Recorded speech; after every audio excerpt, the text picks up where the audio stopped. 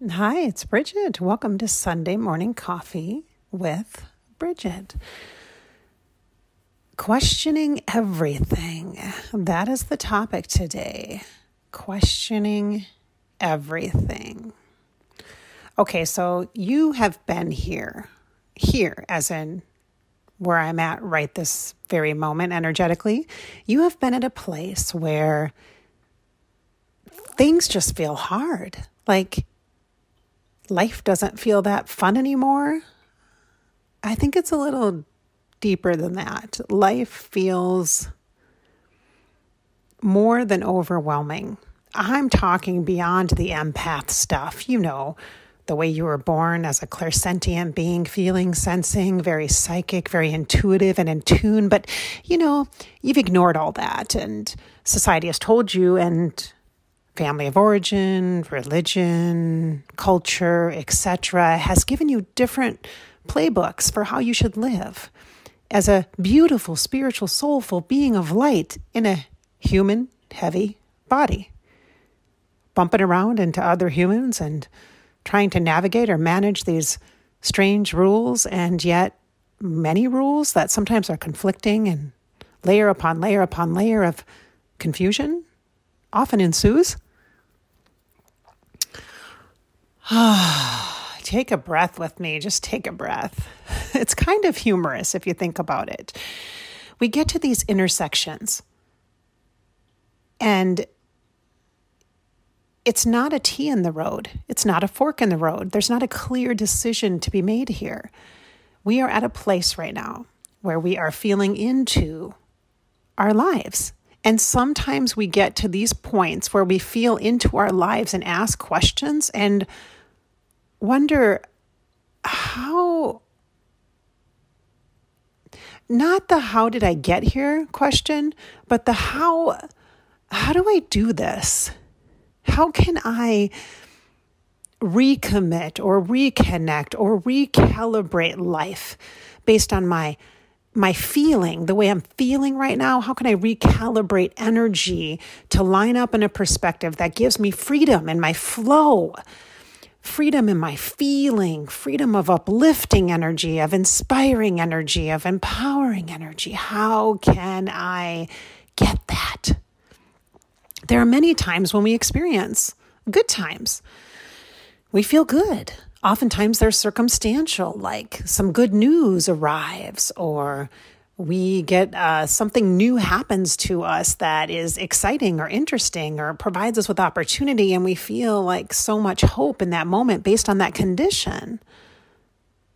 Often those conditions are surrounded by opportunities, or opportunities that we haven't actually seen, that weren't obviously visible or overtly visible. If you watch the pathway up until that point, that moment when you actually feel good, there are many, many, many stepping stones of opportunity, choice points, deeper commitment points, deeper connectors that we have chosen to receive. And I believe that it's the receiving, the opportunities that we choose to engage within ourselves, through ourselves, our own root systems, and recognizing that our own root systems are not keeping us stuck in old patterning, old belief systems, but that our root system is intended to provide networks of possibility and opportunity and connection deep down through ourselves, our soulful, spiritual selves. I'm at a point where I feel like I'm at an intersection. It looks like a big plus sign. I've been here before many times. In fact, I would often say in my psychic ways, I'm clearing. Usually after a full moon, right before a retrograde, some magnetic energy shift or solar flare affecting many of us who are in tune, whether you even know that that's exactly maybe what the little extra burst of energy that kind of pushed you off your path, which can be cosmic, by the way, universal, etc. But we're not looking to blame or use scapegoat. In fact, rather the opposite. Isn't it true that you are here right now feeling as you are, questioning absolutely everything about your life because you feel you are to blame. You are the center. You are the responsible one. You are the one who reacts or doesn't react. You are the one who makes the decision or makes a different decision. You are the one that chooses. Therefore, there's a lot of pressure. There's a lot of heavy energy around the right choice or the adjustment of your course, as it were.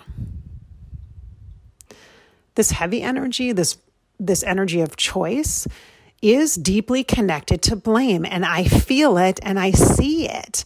This fear of making a wrong decision, a bad choice, which results in an affirmation of continued patterns of self-doubt, an affirmation of, see, I'm not enough. See, I'm not worthy. See, I'm not valuable enough. We get evidence based on this blame that is connected to our choice. And in these moments, like right now at this plus sign intersection, I can keep going straight. I can keep moving forward while at the same time, each step working on myself, not because I'm broken or bad or imperfect, because I'm all of those things. I am also good and pure and light. We are all It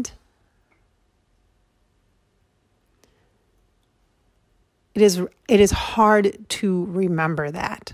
So I'm going to remind you today. If you're feeling like you're in that intersection, just move ahead, inch ahead, just a little bit. It's like you're stuck in traffic. It's okay. It's okay. You don't have to be farther along. You don't have to be, you should be here by now, but this and that, the other thing. That's a blame energy. That doesn't help you. It hurts. It connects to hurt, self-doubt, belittlement, self-sabotage, negative, bad, negative. You can acknowledge that these feelings exist. It's not about pushing them away. It's about recognizing and then recommitting to a deeper connection of who you are, which is good and filled with hope and positive. And that is through your spirit portal, the energy of your solar plexus, your intuition, your spiritual beingness. Your energy isn't just feeling bombarded, isn't just feeling overwhelmed. It's also feeling a sense of desire for kindness, for compassion, for the sweetest, most obvious form of connection, and that is within yourself. It's hard to want to connect with yourself if you don't like yourself. And it's easy to misunderstand all this energy as dislike for self, or as ill will or poor feelings about yourself. It's easy to get taken down energetically. You're human. You're human. Find your footing. Find your grounding. The ground beneath your feet. That's what grounding means. The earth is beneath your feet. Breathe in. Exhale out. Know this. It's okay to question everything. When I get bombarded by these feelings of nothing is working, like I work so hard, why is this not working out? I'm clearly focusing on the wrong things. What am I doing wrong? What am I doing wrong? Do you feel like that? What am I doing wrong? Why am I doing this to myself? Why am I working so hard and it's not paying off? What is wrong here? I must be doing the wrong things. Maybe I don't belong here. Maybe I'm not good enough. Maybe I shouldn't be doing this. Maybe I have to change. Maybe I have to quit. Maybe I have to start again. All of these questioning things are a way that I am letting my feelings out. I'm getting the feelings that feel overwhelming and heavy and negative out of my system. When I say them out loud, they sound ridiculous. Maybe I should quit? What? Quit what? What am I going to quit? Life purpose? Living a life of meaning? Helping people? What am I going to quit? Being a parent? Being a mother? That it doesn't work like that. So it sounds ridiculous. It sounds completely ridiculous. So if I go back to this premise of what I I deeply desire is a connection that is gentle and genuine and pure and through myself, to my life, through my feet, through my roots, not old belief systems, not other people's opinions, not I want this from you, I need that from you. Everyone is willing to give you a viewpoint or opinion on you because they don't want to work on themselves. Or if they've tried to work on themselves, it's not working out so well. So it's really easy to look at other people and have judgment. And I know because I do that too. It's easy for me to focus outward on my kids and their decisions or other people I care about and their problems instead of allowing myself to root deeply into my core, my power. Questioning everything is a way for me to push out the voices that are not my own, the words, the thoughts, the energies of the past, whether it be this lifetime, other lifetimes. Let's just focus on this lifetime, okay? That's enough to handle, you empath you, than to be dealing with some past life stuff. You can move and shift energy super easy if you ask your healing helpers, your spiritual support team to assist you. I often will recommend to clients before you go to bed at night, ask Archangel Metatron to realign you. Metatron is a wonderful, brilliant, energetic chiropractor. He helps me all the time to help realign my energy so that I have that connection through my feet to my path. It's not one thing. When we question and you start to question everything, it can help you to realize, okay, it can be your sign that it's not a time to make a choice or go deeper, double down into the decision-making process and do more research. It's a time to just sit, be here, feel your feet where you're at on your path and recommit to your path. Your purpose. No decision needs to be made here. Just a recognition that there is a desire within you for connection. That's why you're questioning everything. The connection comes through yourself, not through outside sources, not through social networks or friend groups or colleges or religious places, not through those places. Through yourself first, and then you can shine your light, and through your own internal connection, then you can be a great connector energetically and positively support all of the places where you are part of a group, part of a collective, part of a collaborative group effort that helps a collective energy group or grid. So you see, being right here in this little plus intersection here doesn't mean we have to change course. We do not have to change course right now. It means that we have an opportunity to feel the feelings, to acknowledge the thoughts, to recognize how ridiculous some of the questions are that are coming forward, to be released and revealed and moved out so that we can be more clear and have more clarity so we can plug in directly into our core source inside of us. Listen to the voice of the captain, okay? Not the people or the passengers on the ship, okay? Listen to the voice of the captain. You are the captain. You are. Duly elected, by the way, and hard earned. You are the expert of yourself. You are the subject matter expert here. You are the leader. No pressure intended. Just obvious. So obvious.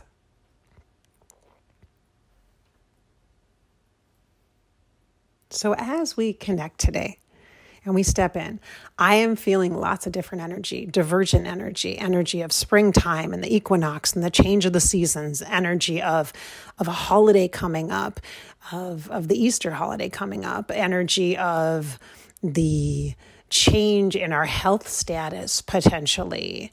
Still waiting on that for myself, but we'll see what happens here as time goes forward. And change as in the end of the school year is coming. I have one kid that's graduating. I have another kid that took a semester off college. There's a lot of things that are unfolding, shifting and changing. And that beginning of change is happening right now. We're at the very end of a month. As I'm recording this, you'll receive this at the start of a month, most likely this audio.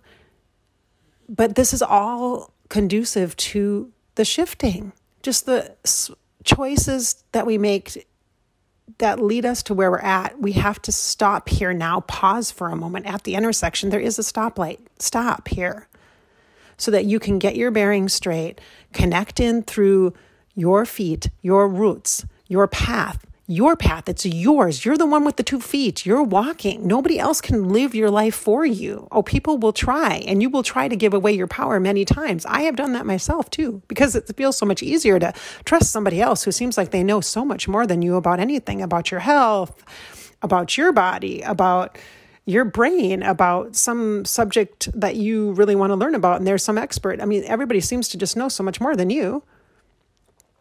Now, we value information, of course, but we need to value intuition and understand that your primary instincts have led you to this point, and all that you have accumulated along the way is valuable information. But you don't have to rehash it, relive it. You don't have to use it to beat yourself up to prevent future mishaps, because you're going to make mistakes as you move through this process of living.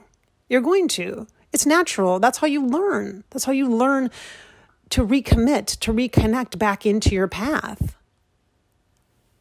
There's not one answer here. There's an evolving process. And you're in it. You're living.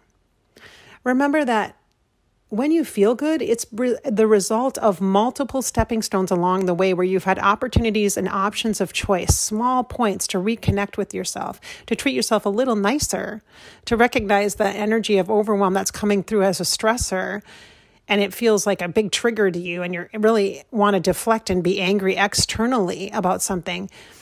Remember that while life sometimes can feel like it is happening to you, like it's coming at you, like bugs on a windshield on a road trip, right? Just at you. It can totally feel like that. I know, because I feel like that. I totally get that. But that's not the truth of the perspective that we can have. We can choose a different perspective, not the bugs on the windshield. We can choose to focus on the fact that we're journeying on this road trip. We're going somewhere. We're on a destination. We're heading toward a cool destination. We are moving, and that's why things are being revealed to us. And it feels like they're coming at us because we're moving forward. We're moving through. So life is not happening to you. It's happening through you, and it's unfolding before you. And as you are moving, it can sometimes appear that it is coming at you, but you are moving through it. Do you see? The perception is just different. So the questioning everything state is an opportunity to recommit and to reconnect within yourself. Deep breath. Whew. So that is where we are today. That is where we're meeting here for Sunday morning coffee. That's deep. And now I think my coffee is a little cold because I think, let me just have a sip here.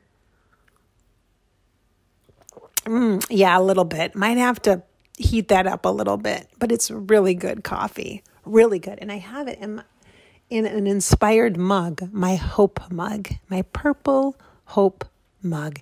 So I hope in your heart of hearts that you feel a bit more inspired by this perspective that I've shared with you here about this questioning everything point and all the little nuggets of symbolism and metaphor that I've dropped in to this talk today for you. Grab your journal out and go back and re-listen to it. Hopefully it will give you some more perspective for a better footing and inspiration for your spirit, because you deserve it and you need it. We need it right here and right now. No matter when you listen to this episode, just know that it is exactly in alignment with whatever you need today. This is Bridget. Thanks so much for listening to Sunday Morning Coffee with Bridget, posted on Above Life channel on YouTube. Don't be shy and make sure you connect with me on social media at Bridget Inspired Instagram, Bridget Inspired on Facebook, and my other YouTube channel, a little more casual channel, a vlogging and intuitive channel, Fairy Grasshopper.